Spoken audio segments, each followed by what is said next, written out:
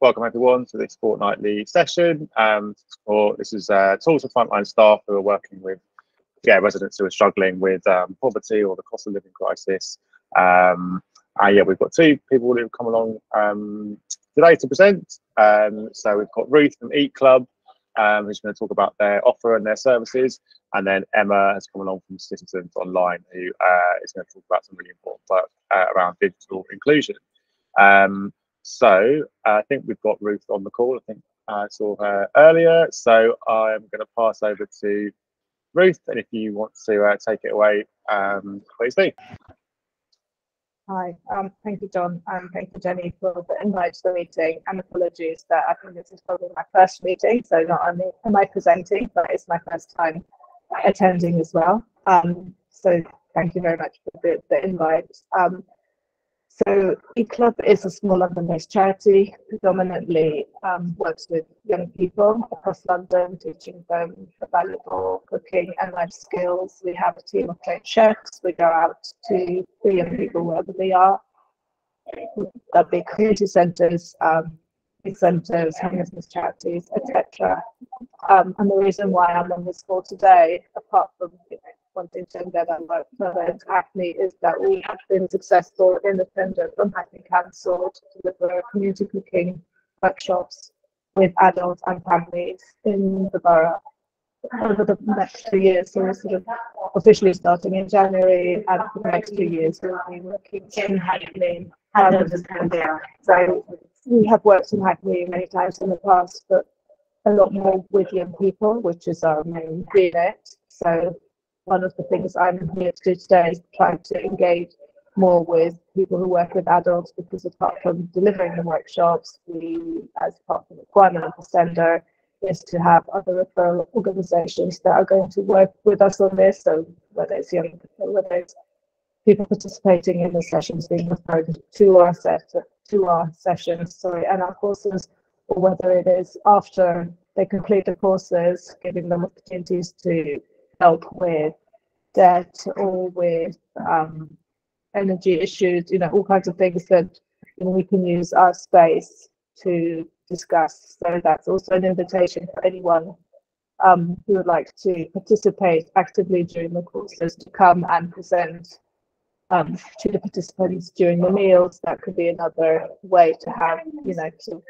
all our sessions and when we cooking together and eating together. And I think the shared meals are always great opportunities to discuss issues. So this is a really open invitation to anyone and everyone. And I'm going to put at some point a link in the chat, or maybe John, you can share it for anyone who would like to then get in touch, get any more information. Just have are you a partner? Are you a resident? Or would you like to be a referral partner for us? So that's from me. I think be nice if people want to ask questions instead of just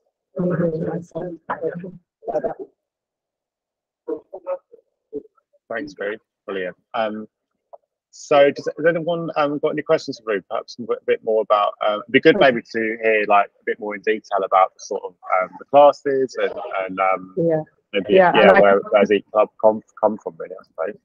Yeah, probably. One of the things I should have said is that the tender is split into two, and we're just covering workshops in the south of the borough. So anything all the way from east to west, including the City of London. So I think this is our remit for this. And the way, like I said in the beginning of what I said, the way that we normally work is that we're not based anywhere, and the work are delivered in partnership. So for this program as well, we have got some partnerships already with youth organisations that we've worked with many times over the years, but we're contracted to deliver 10 courses this year with families and with adults. So there's definitely scope for other groups who think that's something that would work for them. We need roughly 12 participants per session for 6 sessions of sort of 2 hours each, where we come together to cook and eat.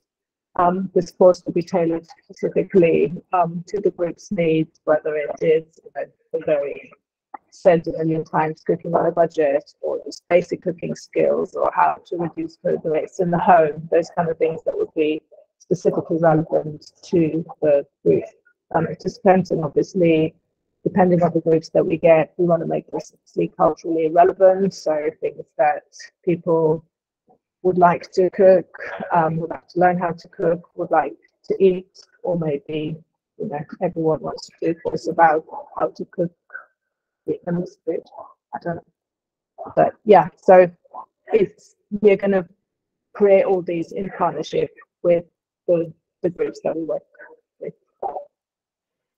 Brilliant. It sounds like a fantastic opportunity. I'm sure there's lots of people on the call who will be working with residents who would massively benefit from it. And great that they're sort of going to be, I guess, almost co-produced based on the people that are actually going to be taking part. Claudette, did you want to come in? Yeah, I just wanted to ask, what age group are the young people? What does it range from?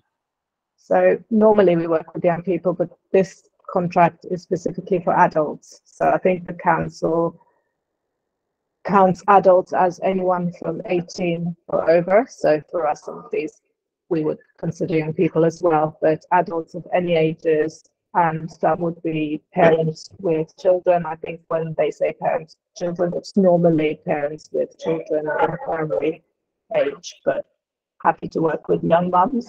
I think if anyone works with young mums, that's definitely very, very high on my list of people I'd like to work with. So, or young dads. I didn't say just say young. Okay, thanks. Brilliant. Thanks. Does anyone else have any questions about it? How to get in touch with? Oh, Charlie, do you want to come in? Hi. Have you reached out to Shoreditch Trust, because they've got a thing called Bump Buddies, which also works with particularly young mums and those who are expecting. If that seems like a demographic you want to target, they might be kind of worth speaking to. No, I think Shoreditch Trust, I'm going to write this down. I think they were the ones that were delivering this contract previously. So yeah, I definitely have some contact there. I'm happy to reach out. Can you say the organization name again, so just I can write it down, please? The session they run is Bump Buddies. It's Bump for pregnant women and women with young children, and it's an opportunity for advice in those sessions. They also do some form filling for those in that as well. So that's a wider opportunity that other partners might be wanting to plug into as well. Thank you. Jenny.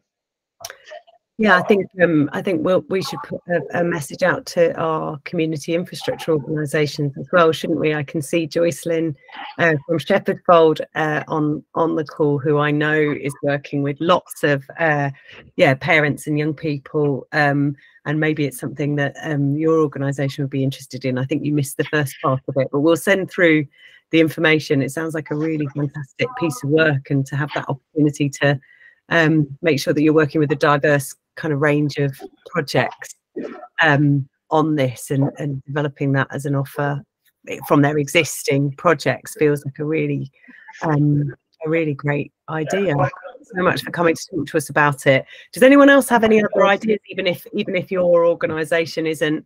If you do have any ideas of organisations you think could be useful ones to partner with for Eat Club, then do pop in the chat or share any ideas. We'll all get our thinking caps on as well. But organisations, residents you're working with, yes, it's hard starting from scratch on a piece of work like this, and we know. But yeah, if you do have organisations that that people you're working with really trust and find important resources in the community, then do. I know that our community infrastructure organisations that we fund 24 to work with us, who are working with a whole range of people in Hackney who are struggling in this context. I don't know, Joycelyn, did you catch that? Did you catch that bit? Is it something that you think Shepherd Fold might be interested in? I know you work with quite a lot of young parents as well, don't you? Yes. Joycelyn will follow up with me, so we'll put you in touch. But yeah, do put your thinking caps on and put it in the chat, or share, or if you're listening to the recording, there'll be information within the newsletter as well that John sends out. Thanks so much for coming, and best of luck with it.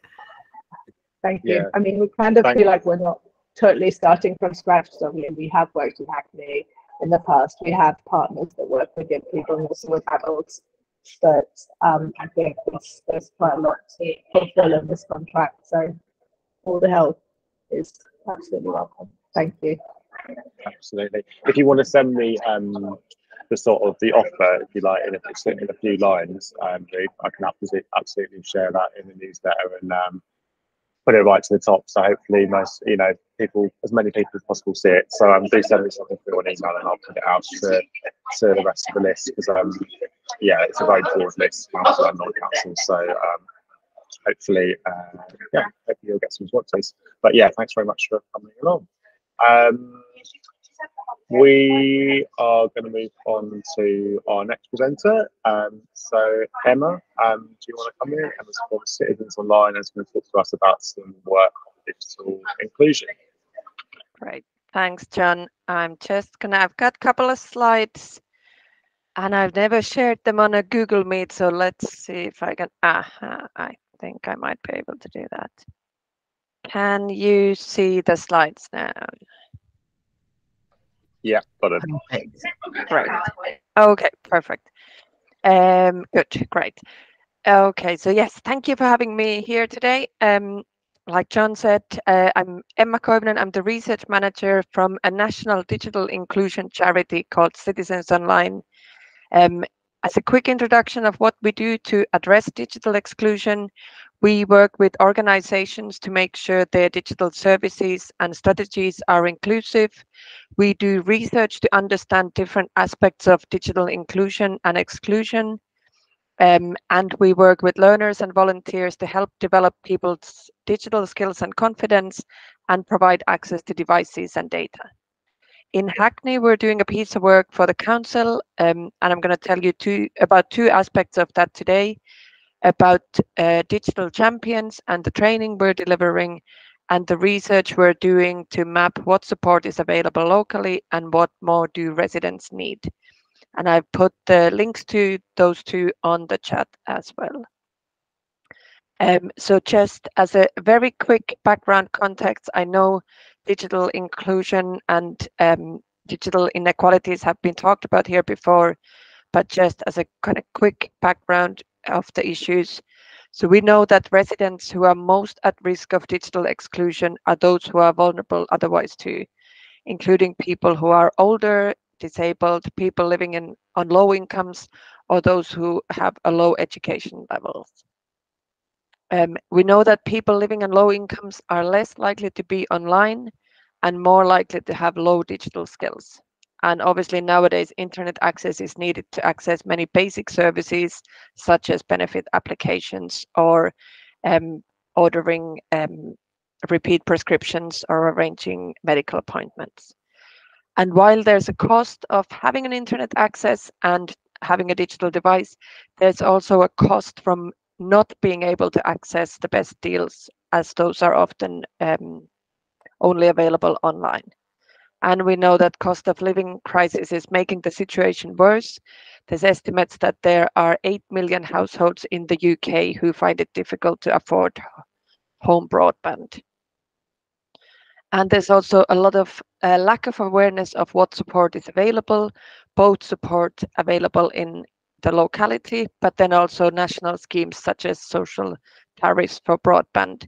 And I've included a link here to the Money Saving Expert website that explains what social tariffs are, who's eligible, and how to apply for those. So what help do digitally excluded residents need? There's a need for support with digital skills and confidence.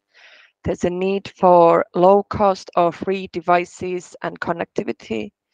And there's a need for improved awareness of what support is available, both for the residents themselves and for staff working with residents.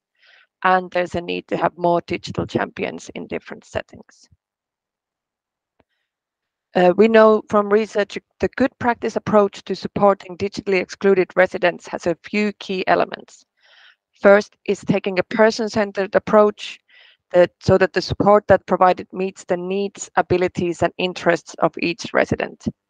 It's really important to provide choice, starting from how people can engage with services. Using digital tools is not right for everyone and not right in every situation. Another key aspect of providing choice and variety is how the support is delivered. And that's what the images on the slide are about. So first on the left are the professional digital champions. Like I said, here at Citizens Online, as in many other organizations, we have staff members whose job it is to support people with digital skills and confidence. And in the middle, there's what we call embedded digital champions. So these are, for example, reception staff in council buildings or at a GP surgery, or could be benefit advisors or staff in a food pantry, and so on. So these are people who, as part of their work or volunteering role, support digitally excluded people to use a specific service or to give them initial help or to signpost them to further support if that's what they need. And then the third group are digital champion volunteers. Obviously in Hackney, there's the digital buddies who can provide more in-depth support similarly as the professional digital champions. In an ideal situation, there should be a mix of the different types of digital champions in each locality who can provide support to digitally excluded residents in a way that suits them. And to increase the number of digital champions across different organizations in Hackney, we're running digital champion training sessions. So these are free sessions for staff and volunteers from organizations who are interested to support Hackney residents with digital skills. So who can take part in this training? It's anyone who's working with people who are digitally excluded, mainly targeting voluntary and community sector organizations. And to be a digital champion, you don't need to be an expert with technology. It's more important to be patient, a good communicator, and have a passion to help others. The training we run, it's an online training, it's an hour and a half, and it will give confidence to help residents with digital devices and digital skills. We talk about how to support people, what are the barriers people can face. We address online safety and cover some typical questions and situations. And we provide resources that can be used after the training. There's a link to the Eventbrite page for booking to these sessions. We're running one session before Christmas on I think it's Wednesday, 13th of December. And then there's 4 more sessions in the new year. And like I said, it's free to attend, but the organizations need to ensure that staff and volunteers have a DBS check in place. But if there's organizations who are interested in attending the training and providing this support for residents, but are unable to offer DBS checking at the moment, there is support available from the council for that. So you can still book on the course. In the registration form, there's a place where you can kind of tick to say, please contact me to discuss the support for the DBS checks. And then the other aspect of the work we're doing is we'd very much like to hear from you. Like I said, we're doing research to understand what support do residents need with digital skills, confidence, and access. We want to hear about any support you provide or would be interested to provide. We've launched the survey today, so it's all fresh and newly out there. But we're also going to have time to discuss today, hopefully, so you're very welcome to have any comments afterwards. There's also our email address on the slide, and I put it in the chat as well if anyone wants to contact us directly. And then over to you. So here's some of the key questions from us, or if there's any questions for me or anything else you'd like to raise, there should be time for that. So some of the questions we're interested in: what do residents tell you are barriers they face to getting online? Do you provide any digital support at the moment? Would you know where to signpost people for support? And if you're aware of what more support is needed? That's another question. Thank you. Thank you, Emma. Brilliant stuff. And yeah, really important work. This digital exclusion comes up sort of pretty much every meeting in terms of, services not just people not being able to access the help they need, which should be, simple to, you think, in a perfect world, everyone will be able to get the help they need, but unfortunately they can't. So really important work. So I'm going to bring in, I think it was Charlie first. I mean, you could bring Penny, it's fine. But I was just going to ask, have you been in touch with Madeline Maxwell, who works in the NHS? Because I know that they've been doing work on this as well, and it feels like very connected. Yes, yeah, I've met with her a few months ago, and I'm going to get in touch with her soon again. Thank you. Yes. Okay. Thank you. Great. Penny. Hiya. It sounds brilliant. I just don't want to clash with anything that we've already got going on, if we're allowed to collaborate or not, because we're registered with the Good Things Foundation, so as part of the data bank and the device bank. Is that something where I'm allowed to do both, or do I have to stick to just one? No, you don't need to stick to just one. So what we're doing at the moment is very much just kind of mapping and gathering the information of where the support is available locally. And then, so the offer that you're providing through the Good Things Foundation is great. And exactly the kind of information we want to include. And we'll liaise with John and Jenny's team then to see if we can create a signposting map or some resource so that anyone who's working with residents can find out where they can get help and support. So the barriers we're facing at the minute is I would love more than anything to expand the services for there, and that Good Things Foundation do offer training, but I felt like it was a bit of a waste on me at the minute, just because the community halls team where we hire the space from, they've been promising Wi-Fi for a year and a half now, and it's still not installed. So where we operate from is like a dead zone. The only thing we rely on is mobile data dongle that we use from the SIM cards we've got, and it doesn't always work. So I would hate to promise something to a resident and then sit down. Even the advice sessions that we do now, sometimes I'm having to run outside, get a connection, run back in, and people that are coming are saying, "Where's the Wi-Fi?" But I'm saying use mobile hotspot and try and get on our Wi-Fi. But in certain pockets of the building, you just can't even get a mobile phone signal. So if that's something where we can work with anyone to try, I've tried even business broadband, but they block it because we haven't got a lease agreement. We wanted a hire agreement. So we are stuck until we get Wi-Fi to expand and help more people. Oh, that's so frustrating. And that's such a basic thing. It's it shouldn't be. It's a block for everything. Because there's no point me even trying to get more volunteers trained to help when we can have all the knowledge there, but if you haven't got Wi-Fi, you can't do anything. And that is, we're actually digitally excluded as a charity to try and then help people who are digitally excluded themselves. So how does that work? Well, I don't even know how to.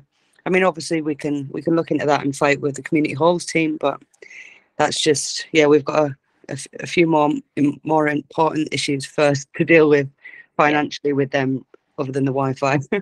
But that's so both for you're very welcome to come along to the training session or send any of your staff or volunteers.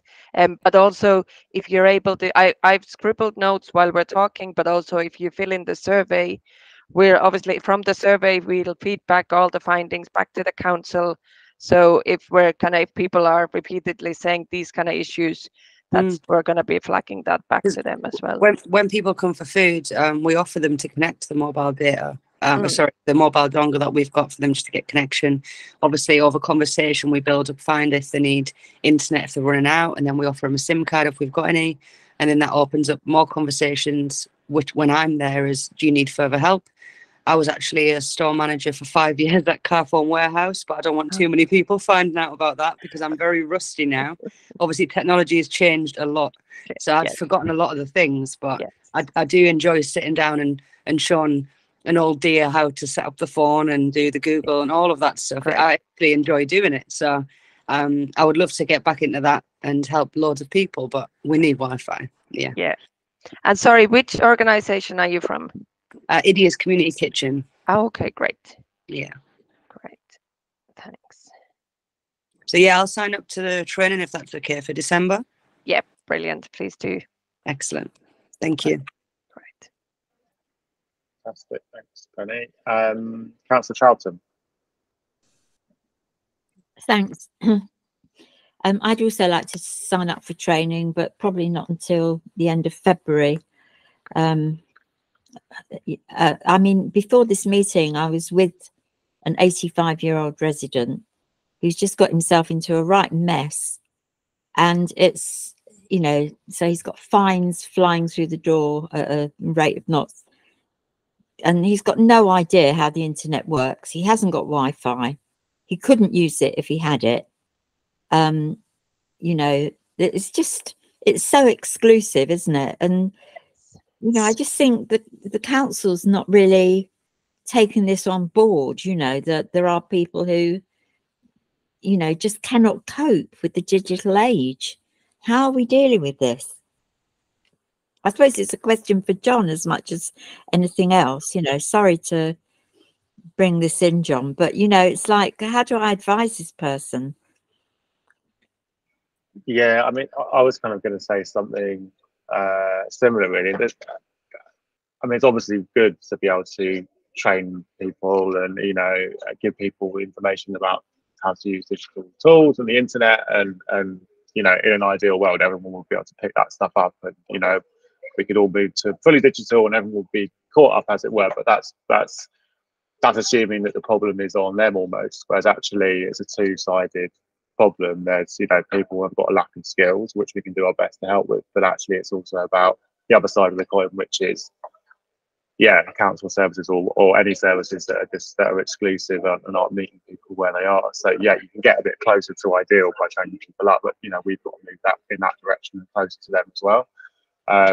So I don't have the answer. I guess I'm just recognizing that I agree with you, but I don't know much. It's very difficult, I think, especially when, I suppose, you know, but by definition, often people designing services obviously do have those skills. So inevitably, they might just find it hard to put themselves in the shoes of someone who doesn't, not because, you know, of any fault of their own. It's just sort of, you know, they're not in the same place. So there's a sort of service design element to it as well. Emma, did you want to come in, or Jenny? I don't mind to go next. Yeah, I was going to ask Emma whether it's within scope for this piece of work, which is, you know, which we're really glad of, but whether it's within scope to be looking at some of those and sharing back some of those barriers, some of that insight that in your work from those partners, you know, like you've heard from Penny and from Councillor Troughton, in terms of the realities of trying to support residents on the ground to kind of to navigate those systems, and what we need to learn as a set of services in the council, but also, you know, in health, so that we can keep building that case. Because I know that this space, you know, I think that one of the things that's been really valuable in this space, and having so many people together who work with residents directly, is when services come and present on their offer, and then we hear back from those who are working with residents who are really struggling, that actually, what about this person who hasn't got that, or what about this person who hasn't got that? I mean, we had conversations, I think Shahid was on the line of, you know, what about the person who doesn't have a bank account? That's all very well for them, but, you know, I could do, or what about the person who doesn't, who English isn't their first language? And I know we've been doing lots of that work, and we've been, John's been leading some workshops around, you know, what we need to do more and different in terms of our approaches to translation and accessibility there. So there's so much work for us to do as a system, so much for us to learn. So is it within scope of the research to sort of tell us what isn't working, and share that insight, so we can also make the case for change where those residents and partners are telling us things are not working for them. Great. Yes. Yeah, very good points, all of these, and like I said in the presentation, what we always say is services shouldn't be just digital. There's always going to be people who can't access services digitally, and obviously in an ideal world, if 80% of people go, or 90% access services digitally, that should free up capacity then to help those who need the help. And then Jenny, for your question, yes, I will go and double check the survey. I'm fairly sure there's questions kind of related to that already on what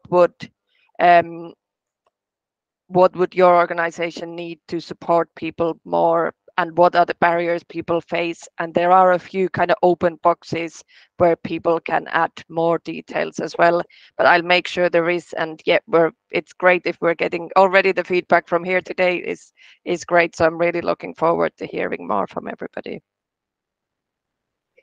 Brilliant. Penny, did you want to come back in, or is that a legacy? Yeah, old hand, sorry. No worries. Councillor Charlton, did you want to come back in? If you don't mind.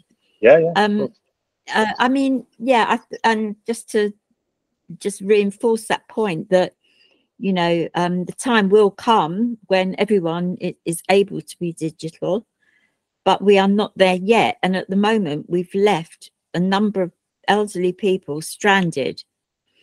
And, you know, they are getting into all kinds of problems. And what I really noticed with this chap today is that it's really affected his mental health. He's very paranoid. He feels abandoned. You know, he's kind of, his perception of the bureaucracy is that they are victimizing him, you know, and so he's really he's just unable to cope, you know, and this is very serious, you know. I know for a fact he's not alone.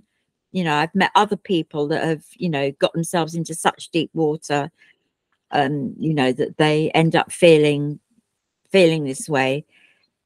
As a council, you know, we should not be in the business of making people mentally ill. We must provide for these people. And it's very disappointing. I've emailed several times for this resident, and, you know, I just get this sort of standard response, you know, go online. Do you know what I mean? Yeah. Thanks, Councillor Charlton. Hannah, I think you're next. I feel like as a representative of a Haredi organization, I should flag it up that it's the barriers the community faces, cultural barriers to access internet. They vary from community to community because the Haredi community is so diverse. So some people would be, for cultural, religious reasons, choosing not to use internet at home at all, maybe only for work. Some of them, and that's also a case with our disabled women and especially their carers, would feel extremely uncomfortable if, for example, we brought a tablet into the session. But organizing digital courses on PCs is fine. So there's a lot of variety of opinion here within the community, and it's not doesn't correlate to age. It correlates to the community and what people's views are. So it's not going to be something that in 10 years' time may change that much, although things do evolve within the community as well. That's all. Thanks, Hannah. Yeah, that's a really important point. Maybe, yeah, definitely be worth thinking in with Emma, I think, to give a bit more detail about that. About those sort of differences within the community. That would be really good. Emma, did you want to come back on any of that, or should we go on to Genevieve? How about you go Genevieve first, and then I can reply on any final comments. Brilliant. Thanks, Emma. Thanks, John, and everybody. Just a little bit of feedback. I volunteered with Digital Buddies a couple of times. It was very interesting. I only had about an hour, but that was still good to go in and see. And different levels of ability in that Digital Buddy space. But what I really noticed was the elderly people there were so afraid of the predatory possibilities, that they've been so informed that beware, beware, beware. And that really scares them. Anything to do online, they're afraid that whoever they're communicating with online can see into their world somehow, that they don't have any protections. That was really sad to watch them feel so vulnerable and exposed. And the other thing, we've had recent feedback in our benefits and housing needs. We have a registrar team who allow people to come in and pay their rents in cash. And they come in not because they can't do it online. They know how to do it online. They like to talk to the people there in the team. They like the live conversation. But that also coincided with Digital Buddies. It was a safe space to talk to somebody, to be in the room with other people who were of different cultures, different ages, to see that not just the older people are the ones who are challenged with digital awareness. So I felt that was really good for them to recognize each other. And if I haven't been on a regular enough basis to know if the same people go all the time, to perhaps build a relationship or a safe place. Or if they, anything takes practice. If you don't do it all the time, if you only go one day a week, who can remember what I did this morning, let alone last week? But being able to encourage people to do it in practice more and more. Anyway, that's just my feedback. And thank you very much, Emma. Good luck to you on all this. Thanks, Genevieve. I think as well the point about the sort of fear of using the internet and people being able to access your information. I mean, obviously, unfortunately, there was a cyber attack at Hackney as well, which I can mention publicly. Obviously, that was public knowledge. So, like, people's worst fears kind of like that did actually happen. So, there's probably maybe there's a legacy of that with people not wanting to engage digitally. And the point about people wanting that human interaction, I don't know if people saw that there was like a chain of stores up north called Booths, I think, and they'd got rid of their self-service checkouts because they just felt like people wanted that interaction with the person behind the till. So it's interesting. Neil, did you want to come in, and then Emma can react to all the comments? And totally agree, we've got a lot more to do. I just want to be a positive voice and say I've been around London for years in about 5 or 6 different councils, and we've got an asset that a load of them don't have because they shut them down, and that's HSC. So I completely agree with Emma. We need to digitise for those who want I'm going to be really, shouldn't use stereotypes, the Shoreditch trendies who want to come online and don't want to talk to us, want to do it all. And that, as Emma said, will give us the opportunity and the space to help those who really need it. So I totally agree with everyone, but I also think we've got a massive opportunity because we've got a building that a lot of councils have shut down. You go to some of my colleagues in other London boroughs, and there is no space for residents to come. It is digital or kind of no way. So totally agree, we've got a lot more to do, but I think we should also say we've also got a really good space to work from, which others don't have. That's my preaching from the pulpit done. Thanks, Neil. Excellent point. Emma, did you want to come back in and respond to any of that? And then I think we'll move on to the next item. Great. Yeah. Just really great to hear from everybody. Thank you. Really useful comments. And completely agree on things that have been discussed. I think the two main things that I wanted to just comment on was I don't think, and I don't think most people working in the sector don't think there's going to be a time when everybody's going to be digitally included. Technology changes all the time. There's always new things to learn. There is obviously people with either cognitive or other disabilities might not be able to engage. And then there's circumstances like health issues where you might not be able to engage with digital tools. So that's kind of, I do think it's changing, and obviously it's changed a lot. 20 years ago, it was about giving people computers, and that would open up their world a lot. Nowadays, it's a lot more nuanced about having the digital skills and being able to pay for the access and so on. And then the other point was around the kind of worry about the scams and other things online. That's such a big thing, and it is like I said in the training we do talk about online safety, and I think it's great people are aware of the potential risks, and obviously there are major risks, but it has to be balanced in a way that people know how to stay safe and how to keep the learners safe while still kind of enjoying the benefits of the internet. So thank you very much, everybody. It's been really interesting. Thanks, Emma. Thanks so much for coming along. Really looking forward to seeing how this work develops. It's a really interesting area of work. Jenny, did you want to come in? Yeah, I was just going to say, Emma, if you do keep in touch with this group, and if there's things you want to ask us, or even if you wanted to deliver a kind of bite-size flavour of the training to this group, it's relevant to everybody's work in this space. So even if it's something that people don't have time to come along to the full training and don't want to get the kind of certification, if there are top tips that you want to share, things you want to include in the newsletter, we do have quite a large mailing list, so even those that don't come in person do get to watch the recording back and see the notes, so we might be able to reach quite a number of people who it will really support. And it's fantastic to have you to have this resource and this opportunity to see where we can get to with this, so thank you. Right. Thanks. Great, thanks both. I think I'm going to pass on to Abby, who's also from the policy and strategy team at Hackney, who's got an item on food poverty, I believe.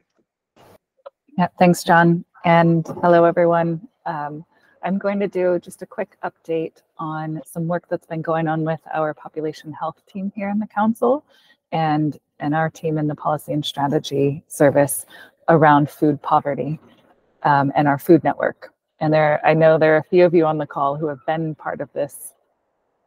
So I'll invite you to also share as that comes up. And this is just to say, this is a very spontaneous item in the background. We just came out of a meeting where this information had been pulled together after a number of workshops, and Abby and I just thought, oh, maybe we could share with the group because we thought you'd be interested to see the outcome. So this wasn't a planned presentation, but we just thought it might be really relevant to those on the call, and you might be interested in hearing about it, but also feeding in. So.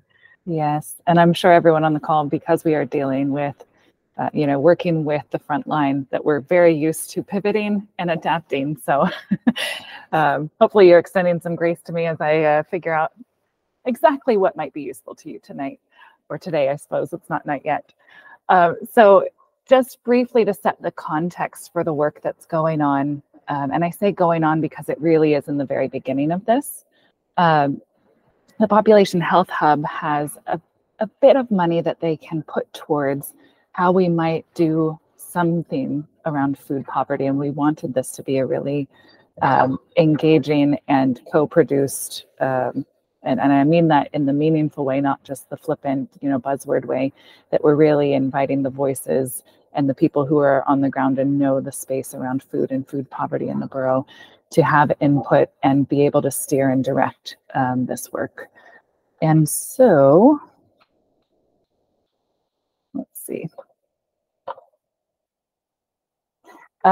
Where we are so far is kind of in phase 3, as Joya, who's leading this work, has said. We've looked at who can we bring together around the table, virtual and in person. What data can we look at?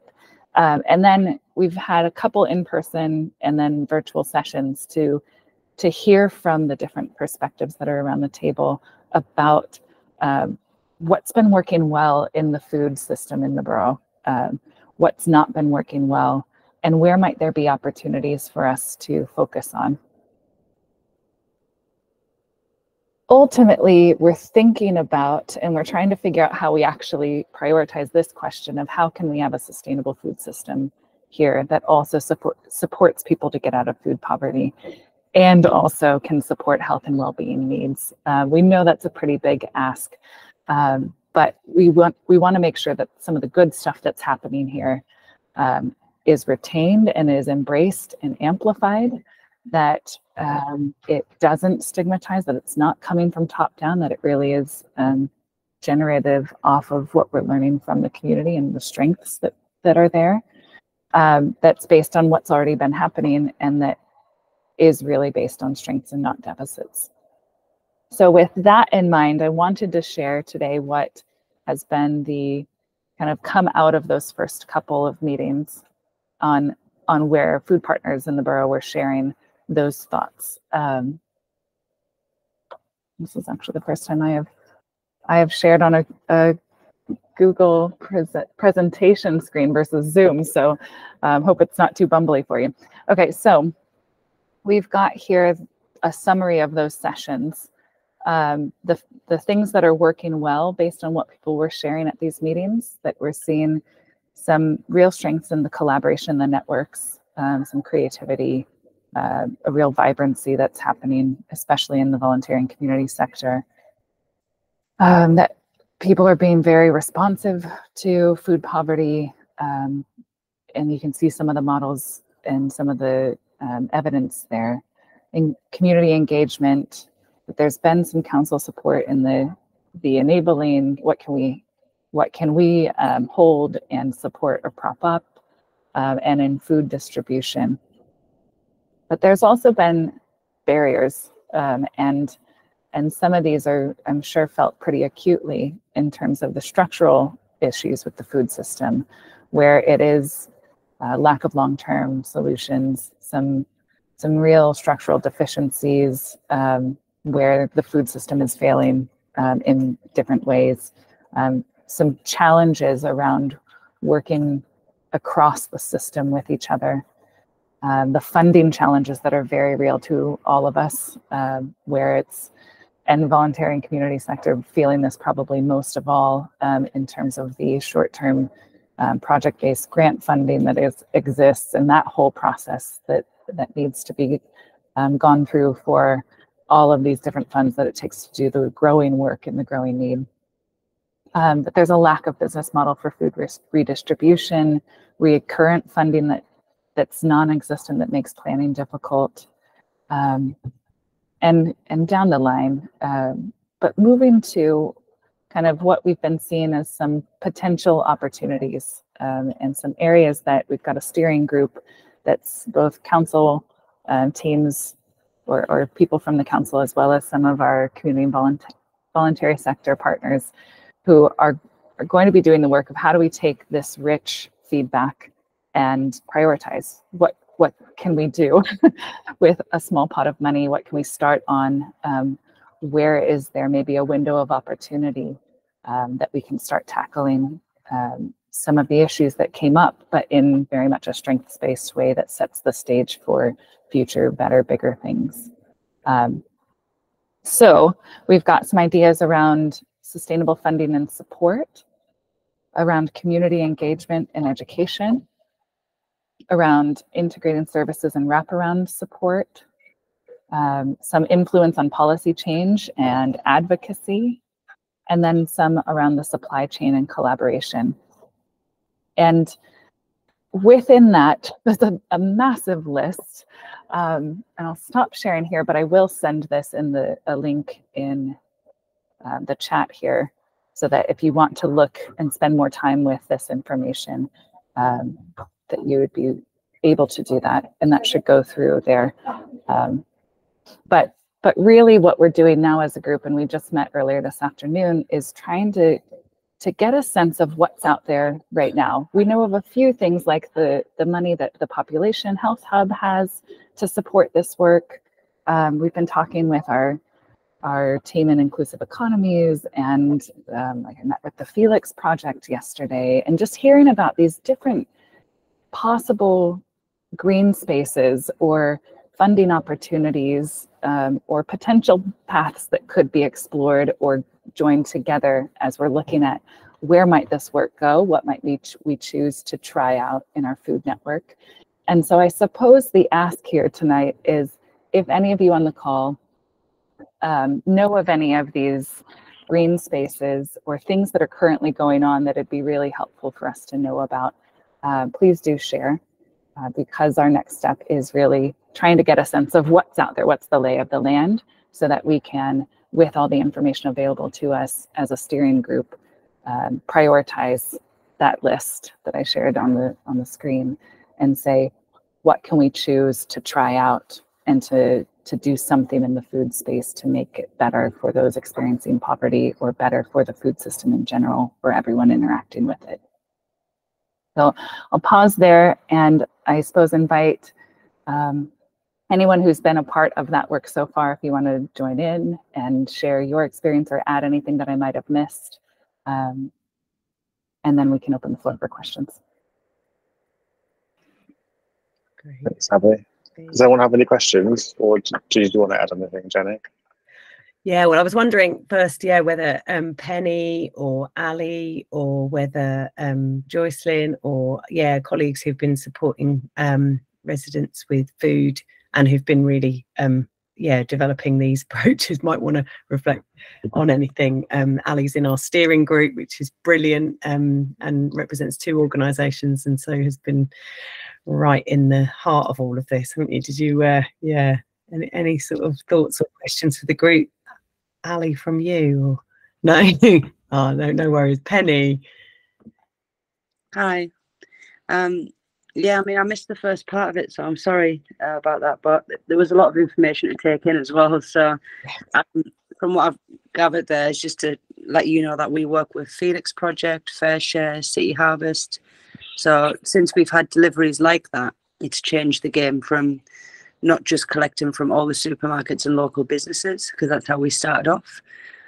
So we're still collecting them like 7 days a week and giving them out to everyone that we can meet and reach. But it's just increased the volume that we can have and increase the level of cooking that we can do to recycle the food, because we're all about reducing food waste. So yeah, that's what we do mainly. But if it wasn't for the deliveries, we wouldn't be able to put on the pantry, and then we wouldn't be able to make the income from the donations that we ask, which is increased to £5 donation now per person, to be able to pay for the running costs to continue. So yeah, we're making a massive impact in the community for reducing food waste, and we don't just do that now. We've obviously expanded into different areas such as emergency clothing, data and device bank. We do advice sessions, signposts and referrals. We're forever growing, and we're going into the hygiene side of things and trying to set up a shower scheme for people who are unable to keep clean, and obviously that can help people's mental health to be able to give them the boost they need to be able to get into work. And yeah, so we're just always trying to look for different avenues really, but it always starts with food. If people haven't got food, then yeah. So I don't know if that answers any of it, because obviously I missed the first part of like where you're from, Abby. So I don't know what organisation I'm talking to, but from what I've gathered, I thought that's what you needed to know. Is that right? That's such a good example of exactly what we're talking about, Penny. And I guess that's such a good example of how, when we're talking about our food network, we're not just talking about people who are being fed. We're talking about the really important preventative role in early intervention and holistic support that our food partners have been providing, and that evolution from initially just having some food to give to people that were hungry, and then moving into a role where you're an absolute lifeline for residents who might not otherwise have that support. So I think that's such a good example when you think about the outcomes that the boxes that you're ticking there: reducing food waste, health, well-being, mental health, families, clothes. I mean, there's just so many things, isn't there? And it doesn't just fit. I think one of the biggest challenges is it doesn't fit within a particular services remit in terms of what we're measuring and outcomes and things like that, which makes it a bigger challenge, but also a really important opportunity for a group like this to be thinking about, and for a kind of cross-sector partnership working. Sorry, Joycelyn, your hand was going up and down then, and I kept on going on. So Joycelyn and then Charles. Yes, thank you, Abby, for the delivery. We have our food from another hub to our end, so we use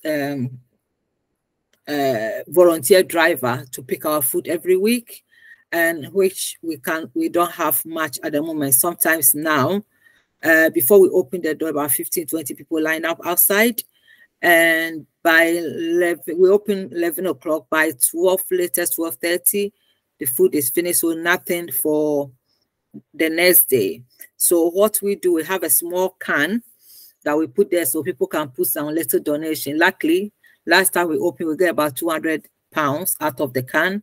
So we use it to buy extra food to support the service. So at the moment, we are really struggling, and we have food. We have collection from Sainsbury's, which is only bread and snacks. So our food is not really enough for the people, and it's affecting their mental well-being. Recently, we have somebody that comes, and whatever we have, he wants to eat there because he's a homeless man.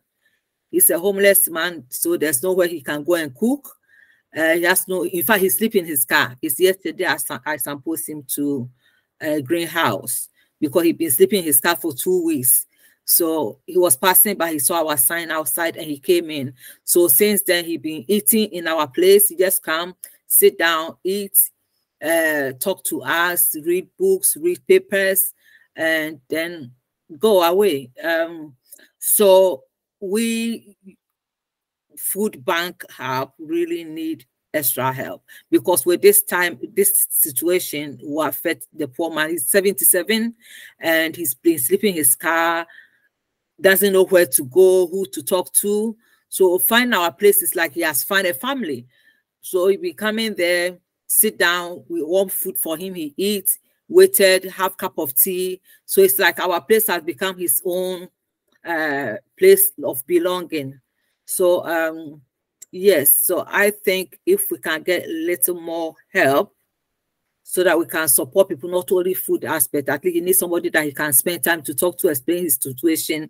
At least finally I was able to send him somewhere he can not sleep in his car. He was so happy that I was able to help him out so that he can stop sleeping in his car. At the age of 77, I think it was not right. But yeah, so we really need extra support. Mental well-being is really an issue now. I had a woman that talking, crying, talking, crying. You can see that he's, in fact, even what he came to me for was not an issue. Food was not an issue. The mental state, you can see that he was from one topic from another, one topic from another, one topic. So you can see that even mentally he's not stable. So yeah, but if we can open our door for people to have a place to go, talk to us, have food as they need, I think it will be very helpful. So thank you for the presentation. Sorry for taking time.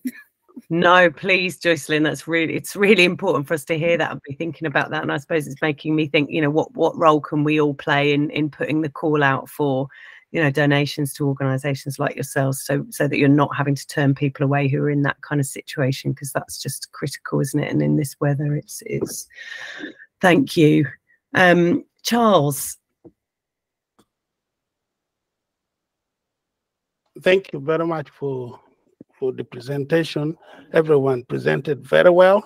Just wanted to give a general comment because we talk about doing holistic approach in the service delivery, but I need to say we are acting like DJs who play music they like and not the music people like.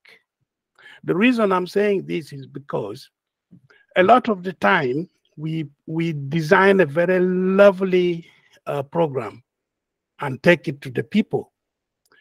But the reason those programs fail is because the people were not involved in the initial stage. Therefore, people look at it and say, well, what is all this? You can build a brand new building and get people there, but they wouldn't like it. So the approach that would really be holistic is to start from the foundation, get people involved. What do they want? For example, with the digital inclusion thing, if you go to the people and tell them, you know, we are now going digital. What do you think? What can we do to make you like it? Other than saying, oh, everything has to be digital. You have to do everything online. You know, we are just putting food into the people's mouth, not willingly, because they are not willing to eat the food we are serving them.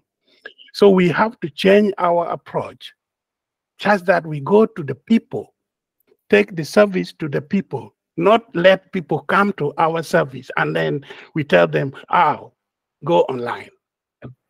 I heard what Councillor Lynn said is so painful, because a person who is 85 years old supposed to do things digitally, not in their lifetime. We were watching black and white TV those days and all that. So digital is not for everyone.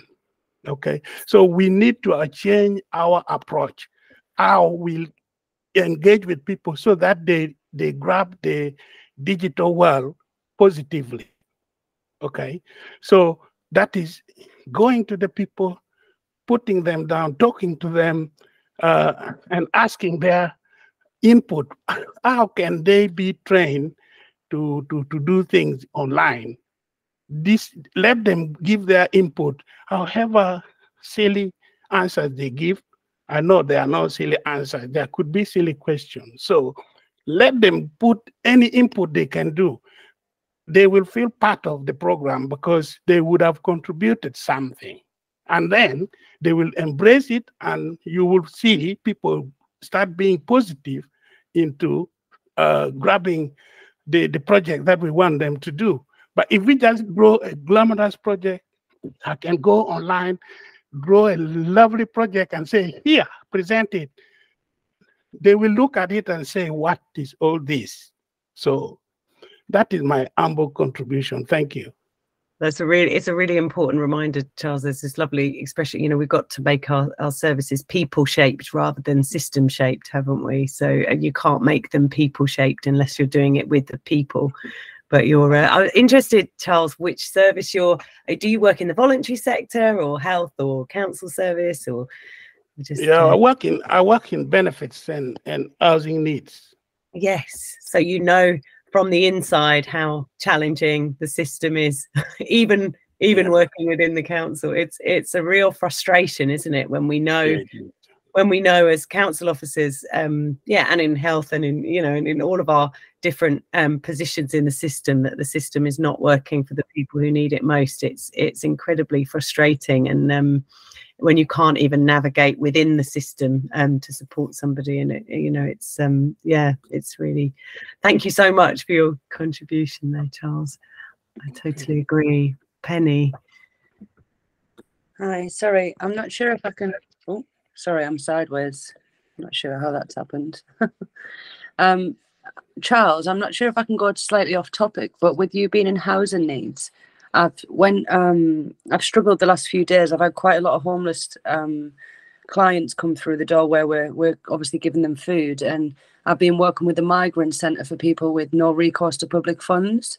So we've been doing referrals and giving them £100, which is part of the scheme, and I've been calling all the hostels and they've all been fully booked, so they're left on the streets.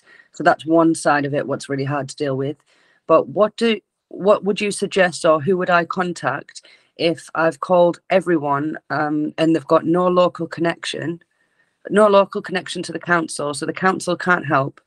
And obviously St Mungo's, they rely on a council referral. So who do I contact if I'm trying to get someone a bed for the night and they're in Hackney and they've got no local connection? Obviously, the Greenhouse say no, Hackney Council say no, they've got no money. Even if they have got universal credit, for example, I know the only option usually then is a private house share. But like, what do you do? Who do you call? How can you help that person? Have you got any suggestions? I'm just really struggling because I want to help, but I just don't see how I can help in them situations. Okay, well, in benefits and housing need is a wide area. I am a specialist in the benefit section of it. For example, if it is to do with paying the housing benefit and the council tax side of it. And the best person you can contact is Jennifer Winter, who's right. the head of benefits and housing need. You're also very lucky you have Josie on the call. We did have Claire Oldham, and we've got Josie Crisp, who is somebody who also has their hand up. So we are very lucky. Thank you, Josie. I'm just making notes. Okay, thanks, Charles. So, Josie, am I allowed to talk about this? Sorry, I just know why we've got all these people on the call. Yeah, no, that's right. If you could just recap a little bit on. Yes, so one of them, for example, one of them, the more recent one, he's got universal credit, but he's run out because he's been paying for hotels. I got him a housing assessment with not with Greenhouse, but he's with them. So a housing assessment with the homeless team, and they said 5 years history. His local connections Manchester, but he's on the streets here. He's only been here 5.5 months. He starts a new job next week, which I don't want him to lose because he's on the streets. So if we can get him something for a week, for example, it's going to help him keep that job. You don't really get a homeless person who's about to start a job, so obviously he's got future prospects. Yeah. So he's got no money, and I just want to get him a bed for like a hostel for a week, but he's got no money and no. I thought that Universal Credit should be able to help him with an advance or something, but he's got 1 or 2 months left on an old advance, so I don't think that will work. No. No, it's it really is a difficult one because do you know he's actually registered as homeless with us? Yeah, it was, but Greenhouse won't help because his local connection's not long enough. Right. The Hackney Council can't confirm that. He was illegally evicted by a private landlord in Hackney. And so he's been here. He's been evicted since mid-August. He's been homeless. Right. That's a tough one. After, are you in touch with him at the moment, or and how we meet? Yeah, is it? yeah. Well, yeah, he's on the street, so I was trying to get him somewhere last night, and I couldn't. Okay. Do you want to just put me a quick? I'm actually on leave tomorrow, unfortunately. If you want to email me the details next week. Okay, yeah, I was thinking if you want to email me the details now, then I will pass it on to someone else if they've got any ideas in the meantime, and then I can pick it up again next week. All right, if you can pop your email in the chat, great. Yeah. Yeah.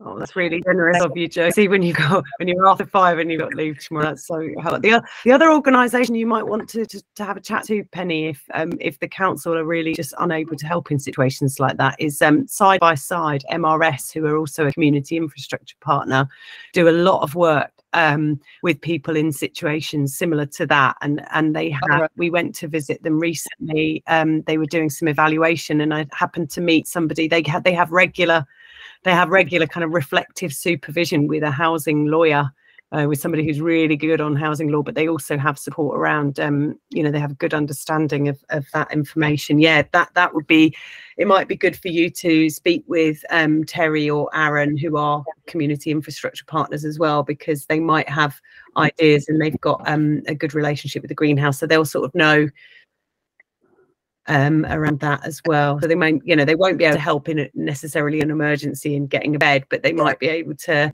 help you think about how you might manage those sorts of situations when you're coming across them in future. So I think, it's worth tapping your colleagues in the community infrastructure network as well. But thanks so much, Josie. Yeah, I signed up to Homeless Link, but if you some of their organisations, they say that you have to be referred by the council. So everything usually is deemed by the council, and there's no support for anyone who can't get any help from the council. So it's quite hard. Yeah, it's really difficult because they sort of fall down a little gap. Do you know what I mean? So if we don't have a duty to house them, where do they go? You can't go back to Manchester if he's going to start work in London. Yeah. Okay. Thanks for all of I'm just doing a Google, see if I can think of anything else as well. Oh, thank you. Yeah, and actually sometimes quite often we have Shelter on the call, because they're another organisation who will be able to advise on his rights, as I think when but it's just they do like advice on rights, don't they? They wouldn't be able to find a bed for the night. I think that's the problem. I put Centrepoint and St Martin in the Fields in there. They're two that might be worth just exploring. Yeah, obviously there's a real problem because there's such a shortage of these spaces at the moment. So, but you could give those two a go. And there's the DePaul Trust. I'm just checking them out. So if I think of anything else, I'll pop it in the chat. Thank you. Thanks a lot, Josie. All right. Thanks, Josie. And does anyone else have any challenging situations with residents anonymously that they want to ask about in this space? This is it's a very rich space. Titlayo, how are you? Hi, I'm fine, Jenny. Hi, everyone. I have a client who I'm working with right now. She lives with her mother, and the mother's place. She sends me the pictures of the flat, and the flat is so appalling. Lots of moldy walls, leaking. It's just so appalling. And the mom suffers from form of condition which is affecting her breathing and all of that. And this family, because their language, they speak Turkish, so there is a language barrier element. So so the daughter said she has tried to contact someone within the council, and nothing has been done for months. So I'm just wondering if anyone knows someone we can contact to resolve this issue for me, please. I would really appreciate that. Yes, Charlie is probably a good person to come in. See Charles. Hi, Tamara. How are you? Hi, I'm fine, thank you. Is there landlords? So are they Hackney Council tenant? They are, yeah. So if there is a mold issue, they should be able to book a surveyor to come and visit. If the language barrier is the issue and they're having a difficulty communicating with the repairs team, if you can get written permission that you can advocate on their behalf, you can speak to them, the council, on their behalf, or if you start a phone call, if they start a phone call with you and then they give the council officer permission to speak to you, they'll be able to, the repairs officer will be able to update and give you more detail. Generally speaking, in a mold or damp issue, what should happen is a surveyor should review the property and assess the standard of what it's at, and then recommend an action. A lot of that is going to be, there's a lot of, unfortunately, it's a pervasive issue across the borough, so it's a difficult issue, but they should be able to get surveyors it. So could you just clarify that? So the first point is to call the repairs with the client. Okay. Or email ahead of time. If you can't do it with them, get a written letter to say that you have permission to speak to the council on the client's behalf. Email that to our services so that can be on file, and then you can speak to an operative who'll be able to give you some background on what's happening. Okay. Thanks, James. Thank you. Charles. Thank you. Is that helpful? Yeah, I hope. Yeah. Tough one. Yeah, it's such a difficult time for people, isn't it, as we're coming into winter? Yeah, especially coming to winter. Yeah. Penny, was that an old hand or was that a new one? Old one, sorry. Okay. I was Titayo, was that? Oh, sorry. That's an accident. Yeah, I was wondering. I know there's some new names I don't recognise. Maybe you've come before and I haven't been here, but I was wondering if anyone who was kind of new to this group or who has been observing and had anything that they wanted to share in terms of any reflections or anything that might be helpful for us to hear or be thinking about, or any reflections from what you've heard so far, or any insight from those that you're working with in terms of residents that are struggling. And I know we have Vicky from the Homerton on the line, which is great to see you again after such a long time. And I know many people just kind of are getting on with other stuff and listening in the background as well. But hi, Vicky. Sorry to put you on the spot. I do have a tendency of doing that when I want to bring people in. And I was also going to see if Aliki wanted to say hello too, from Sheffield University. But how have you found? Is it the first one you've come to, Vicky? Yes. Yeah, so actually it was my new manager, Rebecca Graham, who's the head of organisational development and culture. She was invited, and then she was like, "Oh, you should come to this." And I was like, "Oh, shit."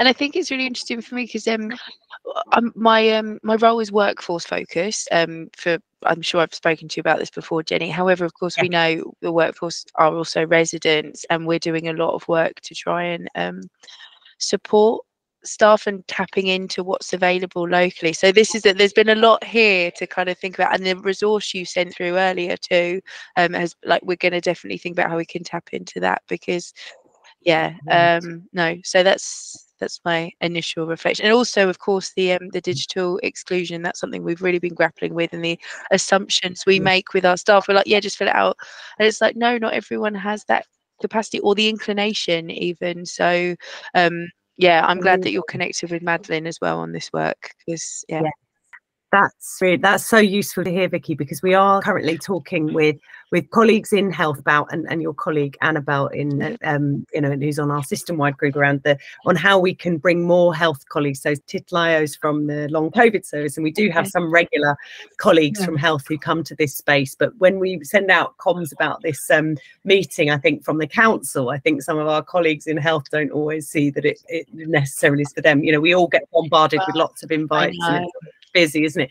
So we are actually doing with Steph Coughlin, we are presenting at the City and Hackney Practitioners Forum on the 7th of December.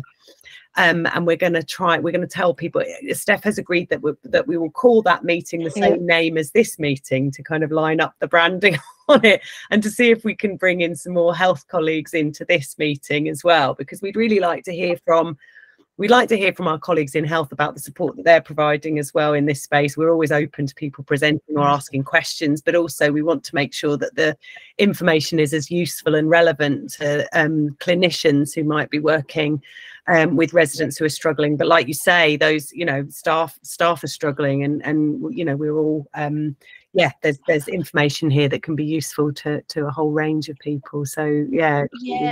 If you can continue to include me, and also it's just triggering me to think we've got a new equity and inclusion midwife who's working on maternity services, and she focuses on both workforce but also predominantly patients. And I think there's definitely, it'd be worth her being part of this group too. So great, yes, yeah, okay, brilliant. I'll follow up with you and see if we can connect the dots. That's great. Thank you. Nice to see you. And Joycelyn, you had your hand up, and then I'm going to come to Aliki and say hello. Thank you, Jenny. I just want to find out if anybody know where I can get help for maybe TV or a TV for a resident who is looking for second-hand TV or something. Penny, anything, something, because because he had a stroke actually, and he has been discharged from home care to his own house, but there's nothing there. He hasn't got TV, he hasn't got iPad or anything that he can use to entertain himself, and he's just by himself. Oh. In fact, I went to see him, and living there was like, how is he going to survive? So if anything, because, and also he can't enter his bath by occupational health, said it would take a long time to do it. The carpet was bad. The carpet was so bad, but his council said they cannot do anything about it. So I was wondering if he has really contacted, who did he contact in the council that they cannot help him with anything. He was sleeping in a bed for almost 2-3 weeks. After moving him from home, bringing him to his own house, he was sleeping in the couch because there was no bed. So according to him, he borrowed money from friends and he bought himself bed. But it's not a bed that he can use to make himself comfortable. Just a normal standard bed that he just, but at least he's managing that. But if there's anywhere he can get help, I was thinking money out. I'm not sure if you can. They can help him with at least even small TV, digital institution. I can contact them and find out if they can help him with maybe Wi-Fi so that I can get access to things instead of him just sitting down. I think it's not good for his mental well-being. And no, it sounds like it. Well, Penny has put in the chat that her phone number, and said if you want to just send the list of items that you think he might need. She's going to look out and see if she can source them for you. So I know that. Thank you, Penny. That would be brilliant. And Money Hub too, and BT Internet on benefits. So it sounds like Penny will be able to. But yeah, do contact the Money Hub on his behalf as well and see what can, because if there's council issues that need unpicking around the repairs issue, they might be able to look into that for you. For him. I know you're in touch with them. If you get in touch with them on that. But if I hope a TV shows up for him, so he's got something. That would be great. Thank you so much. Because it was so bad. I left there night 8 something, and it's like I don't know how he's going to do it. So, yes, but I have to go home as well because I was tired. Yeah. Oh yeah, thank you. Thank you. Make sure you text me the items so I can get back to you, please. Thank you, Penny. I'll do that. Superstars. I've just sent you both an email, so you've got each other's contact details. Perfect. Thank you, Charlie. So I just wanted to, it's a lovely place to end on, isn't it? But I wanted to introduce you to our colleague Aliki from the University of Sheffield, who we were meeting with earlier today, and at very short notice invited to join this session today.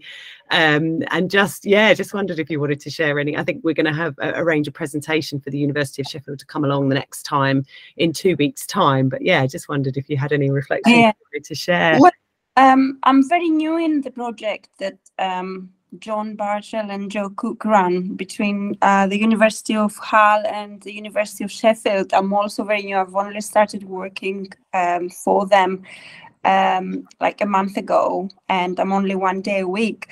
But it's fascinating, and it's what I'm reading about place-based programs and how sort of you collaborate and how you work to serve the communities, but to kind of see it in practice today is just really fascinating, and I really enjoyed it. And I mean, I'm blown away. So thank you for inviting me. I would like to come again and see how you work, and that's definitely really good information to use in the research that we will do. Because it's very different to actually see how people work rather than to just interview and to gain a feel of how you do things. It's just amazing. And the way that you collaborate, you exchange information, you problem solve with each other. And I don't think you're all from the council. You kind of, they're different organizations, isn't it? Yeah, and we have different people coming. We've been running this session, John and I, since July before last, and we really thought it was a temporary. We really thought this was a sort of temporary solution to getting information out there about the cost of living crisis, kind of pots of money that were out there. And so we just sort of thought, we can't wait for the leaflet, it'll be out of date, we'll just have a meeting. And we invited everybody we knew, and we'd spread the word. all the different frontline teams that we were working with, our food partners, our advice partners. But it's been a community that's continued to grow because of what you've heard and seen today, because people keep telling us it's useful and contributing so much and collaborating, in a really heartwarming way, and in a way that tells us we need to keep doing it and evolving this way of working. And I suppose as a council, our role of convening, not always, we don't have all the answers, we can't meet the scale of the challenge, but what we can do is to use the levers that we have to try and bring people together and see if we can troubleshoot internally as well. And it's always been brilliant having Councillor Troughton's been coming regularly, so it's been great having the perspective of those working as councillors in the borough, as well as all of those working in the voluntary community sector and health and council. But we learn an awful lot from this space, and we know colleagues within the council go away and take learning from it and think about what that means for their services, but also that, like you've seen with Joycelyn and Penny, that there's real sort of tangible problem solving, and Josie on the, that we get, people get things done. So it really does. It seems like you are creating a lot of capital, social capital, and and also it reduces isolation between you, because working on your own can be quite hard. So it's really important to have a community. Absolutely, and that's one of the things that the research team are going to be helping us to do, is to look at how we can start measuring the impact of this stuff that we feel and we know is so important to us, in terms of how we collaborate and how we work together across the system and how we support residents holistically.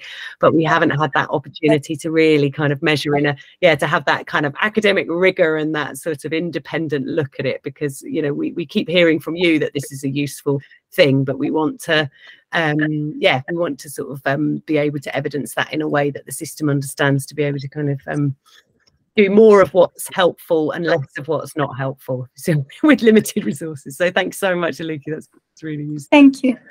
And look forward to seeing you next time. It's Josie. Me too. Hi, Penny. I just want to say, in case you missed it in the chat, I've emailed 3 people, just asking them if they can come up any ideas to email you, and I've put your email in. I hope that's all right. So that's perfect. Arto, Joseph, and a Barry, if you hear from. Barry's Money Hub and the other 2 are Greenhouse, but they might have a list of possibilities. That's amazing, and I'm going to keep them contacts. So No, they might regret emailing me after that. No, keep mine.